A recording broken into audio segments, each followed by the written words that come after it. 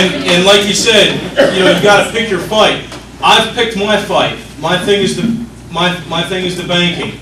I can't do it alone. I need, you know, everybody in this room, you know, times 100 to scatter out and go all these different directions and fight back against all the different areas, like the education. You know, what would education be if we were to completely wipe out the Department of Education? Better. That's what I'm talking about. You know, most federal laws have circumvented states' rights, and that has got to change. You know, what the federal government is allowed to do is set in the Constitution. I think it's first article, section 8 and 9. They've used the Commerce Clause to say that they can touch anything, and that all came from a case back in Kansas in the 30s where a farmer was told, you know, if you grow your own wheat and make your own bread, that's going to affect interstate commerce because you won't be buying it from another state. Well, at last count, before Sotomayor was there, the present Supreme Court had said that they would rule in the opposite direction of that, 6-3. I don't know what it would be now, but we've got to draft lawyers. We've got to draft constitutional lawyers to be able to bring these suits and bring these challenges. You know, that's another thing that I had a problem with the Republican group, is because the meeting was full of lawyers, but they don't want to do anything. You know, not unless they're getting paid. Plus, they don't want to risk. They don't want. Most people don't want the risk. They're more about the party than the people or the Constitution. That time. Doug, thank you for your service.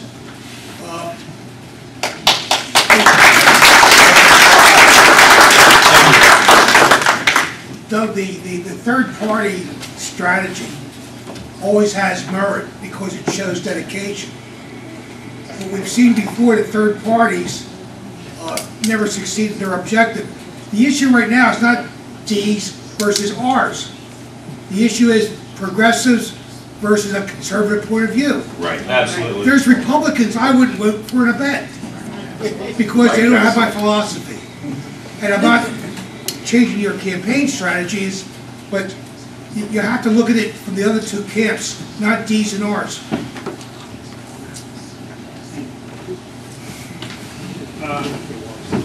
I love you.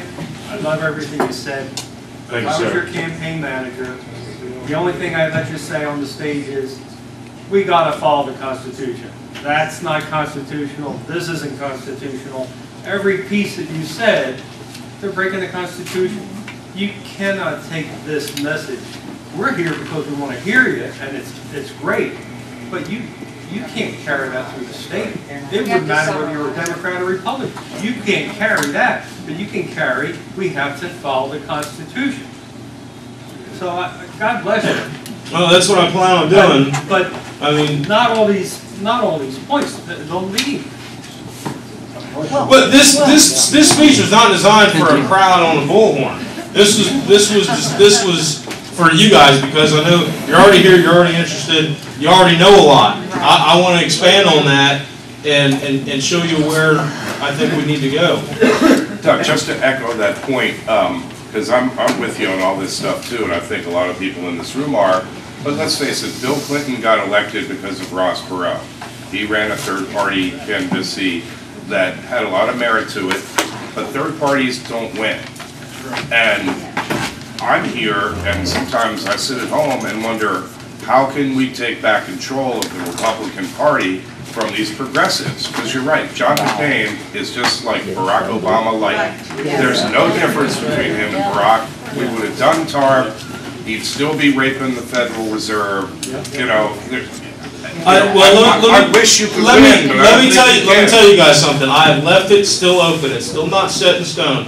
I have left it open to where I could run a dual party ticket, Republican/Constitution, which would also force me to run against the other Republicans in their primary.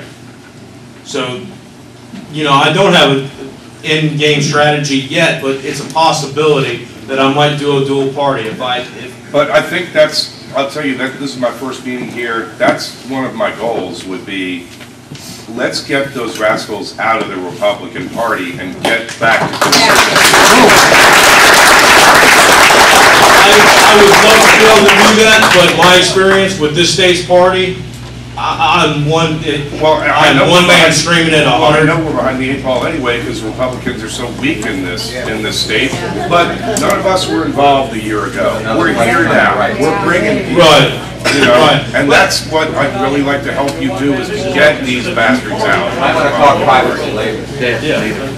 We do not, those Republicans and those party members have absolutely not pretended. Let's try and keep it, remember folks, what we try to do here. We pay respect to the person out here that's speaking. We let them speak. You raise your hand. You get called upon. Try not to bloviate because we run out of time. That's my job. One more, Doug? Yeah. If seated as our representative in the House, will you present to us what the lobbyists want and who they are, what the handshakes are, and what these senior representatives are offering you for bribes? We need to know this information so that we can stand on these people. This will be edited out. This will be edited out of my YouTube. So trust me, you will know everything that goes on.